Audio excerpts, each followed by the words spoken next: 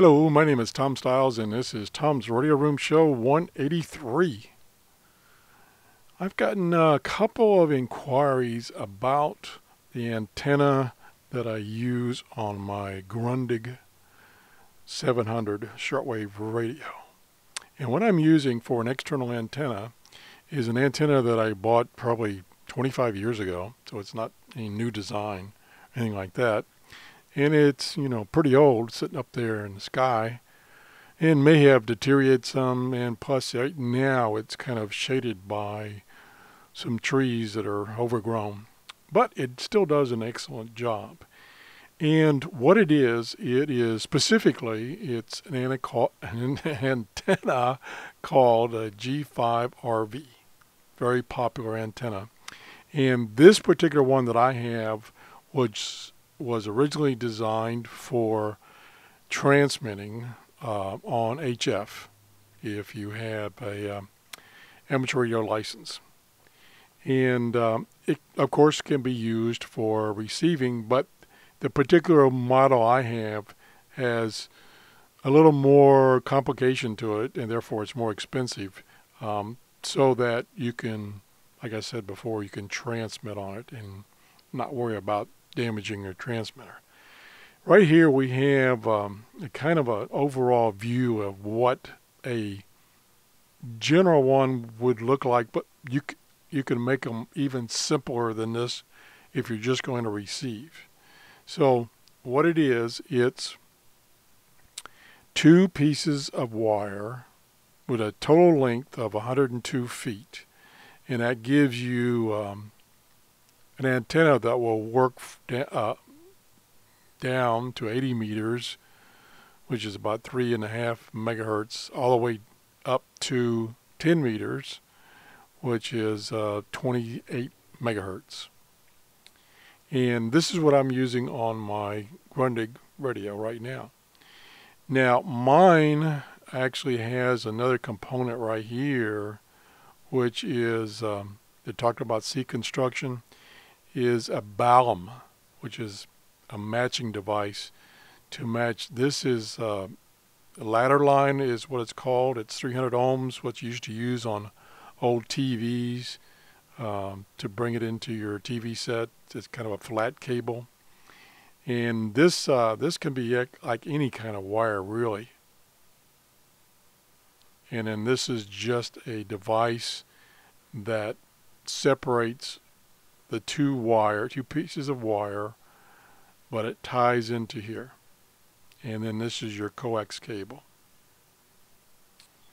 So this is basically what I've got. We can go over to another website, and here I did a search on dipole. Now, a dipole has lots of configuration.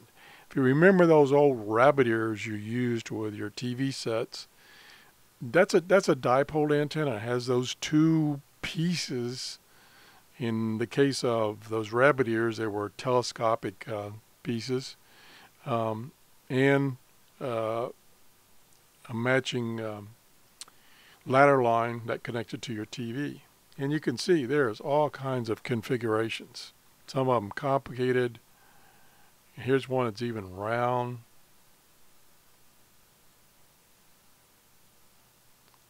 So these are all the things that are claimed to be dipole antennas.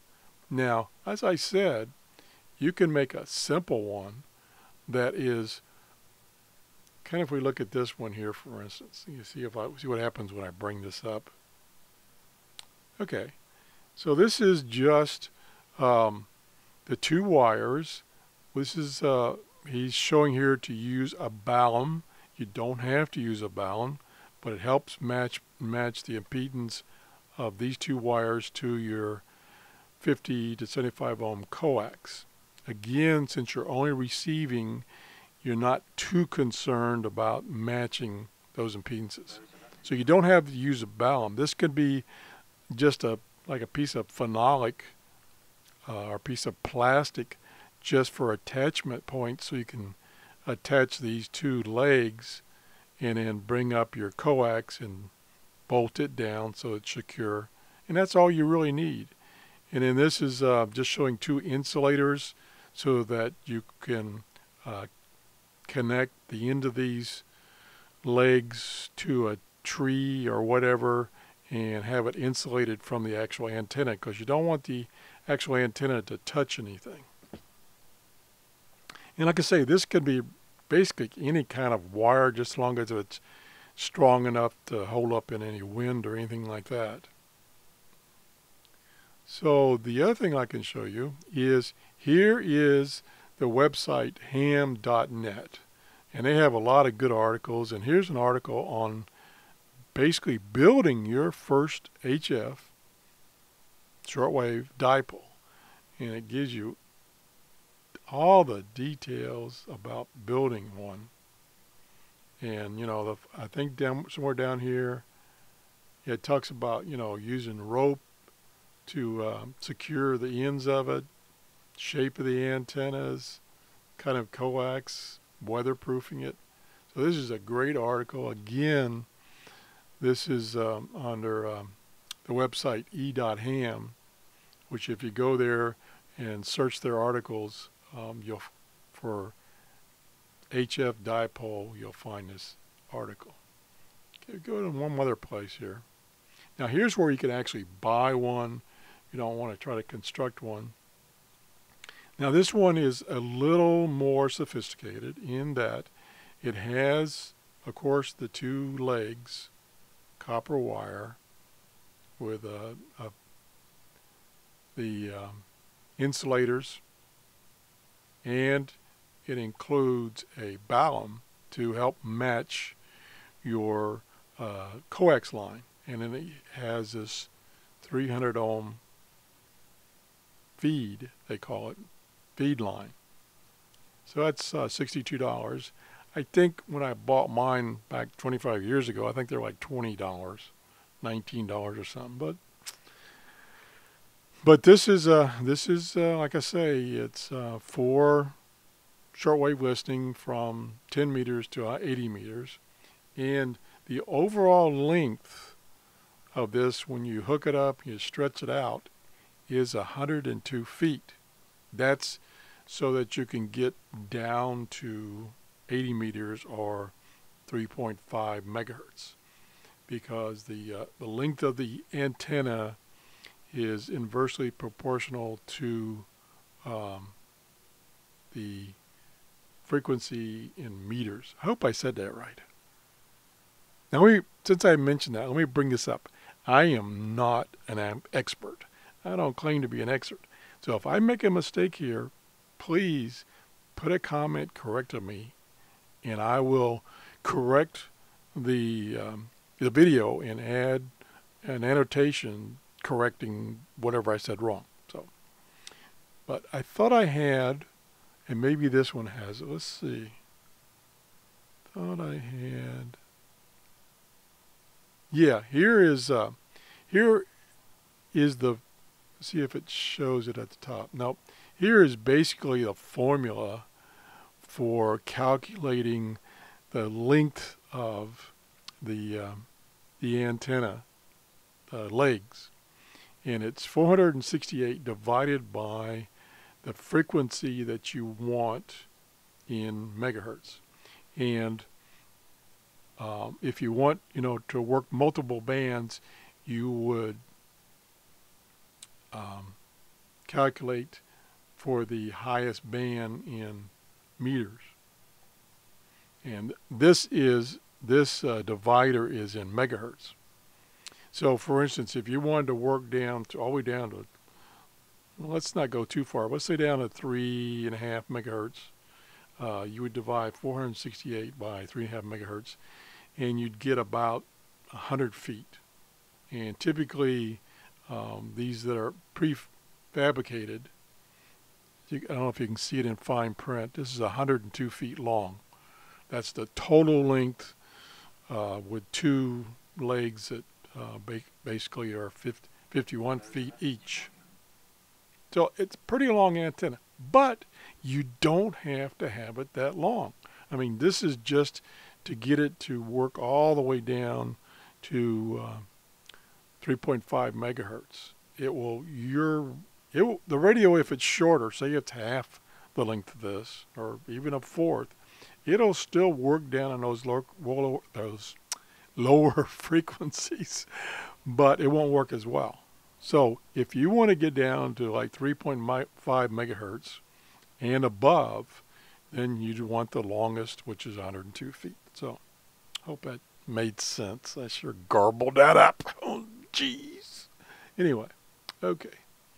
So there again, here it shows 102 feet, which is mine is 102 feet. I've got mine mounted on the peak of my second story, and then it slopes down to 2 trees, one in my front yard, one in my back yard. That's how I'm able to get 102 feet. And I think that means it's about, the peak of it is about 20 feet in the air. And the beauty of the Grundig 700 is that it has a B and C connector for an external antenna, which you can put on this coax, which mine actually has what's called a PL259 connector, and then I have an adapter to B and C. So I got an adapter in there. Okay. Now, see if I got any other pages I wanted to show you. I showed you that page, showed you that page. We talked about that page. Of course, there's my Amazon radio store, and I show you some of these antennas that I'm talking about. And again, they come in various lengths, and the longer it is, the more expensive they are. And of course, the longer they are, the better they will get the lower frequencies. Okay, now the other thing I've got is I pulled out the Complete Shortwave Listener's Handbook, which I did a review on one of my shows. It's by Andrew Yoder. And under the section about antennas, he has a section about popular fallacies about shortwave antennas. And he's got 6 items. And I think these are really some good value. Good value. I can't even talk. Anyway, first one is, indoor antennas are ineffective. That's a fallacy. And what he says, as long as the building is not metal or metal structured, they should work fine. Well, the one thing he left out, which is my problem, is that interference within the room near the radio. And that's what I suffer from. And that's why I use an external antenna, is in the room that I have my Grundig set up, I have, let's just say, many computers running, and they're all generating, and other devices, and they're all generating noise. So if I try to listen to shortwave using the built-in antenna, all I get is my computers. Beep, blah, blah, blah, beep, and all kinds of noise. So I have to use an external antenna. And it just so happens I have that external antenna, so that's what I'm using. So indoor antennas will work pretty good, but if you've got a lot of metal or anything that can block the signals from coming in your room, or like me, you got noise, they're going to be ineffective. Next fallacy. Loops in antennas will cause large signal loss. In other words, if you got a bunch of coiled up wire because you have extra wire from your antenna, the fallacy is it will cause large signal losses. His response is, loops might cause an antenna to snap, but they won't make a noticeable difference in the signal. So you can loop that extra wire and it shouldn't be a problem. Again, if you want to correct me, please leave a comment. I'm just reading out of the book here. Okay, next 3. The antenna must be high as possible. Now, I always thought that too. But what he says is this is true for transmitting, but not for receiving, especially in the low shortwave frequencies and in the AM broadcast band. So I still think that if you get the thing is, and that's what I've always thought, is you need to get the antenna away from the surrounding structures, such as trees and stuff like that. Try to get it up in the air and clear. Now, 10 feet, 15 feet, that's probably plenty. Okay. Next one. Number 4. Insulation or tarnish will prevent the radio signal from entering the antenna. And he says corrosion might ruin connections, but neither it nor tarnish will ruin an antenna as far as reception. So, the 5th one. Only specific frequency antennas work well.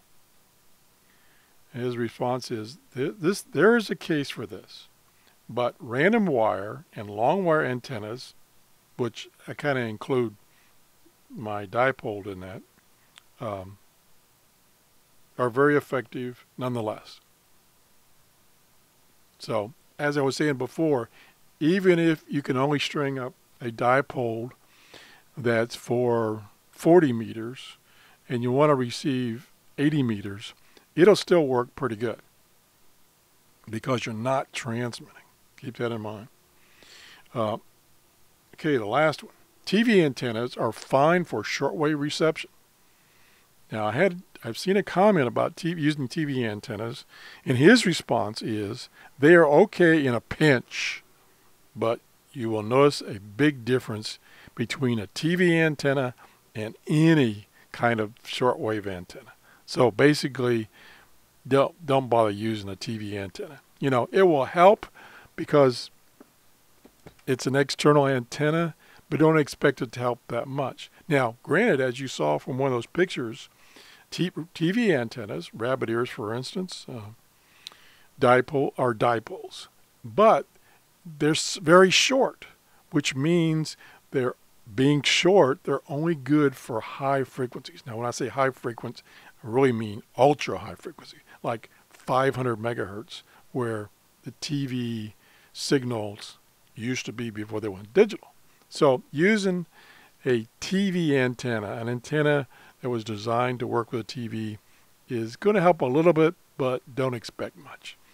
You're probably better off having just a long wire antenna, which is just a piece of wire that is somehow connected to your radio and strung outside. It's probably better than a TV antenna, depending on its length. And I know these, and I see if I can go back one page. Where is? Oh, right here. Okay.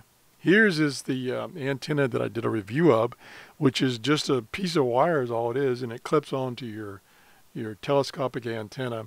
I think this is about, see if it says, it's 23 feet. It's 23 feet. So that's kind of the minimum length of a long wire antenna you want. But this guy, strung outside, or even strung in your room, hanging from the ceiling, is going to improve your reception unless you got an environment like mine where I got all these computers running causing interference. So I hope that's some helpful information. Like I say, the antenna I use is this G5RV. It was originally designed for amateur use for transmitting. So if you have any corrections or comments, please leave me a comment. I'm not an expert by any means. Thanks for watching. Bye-bye.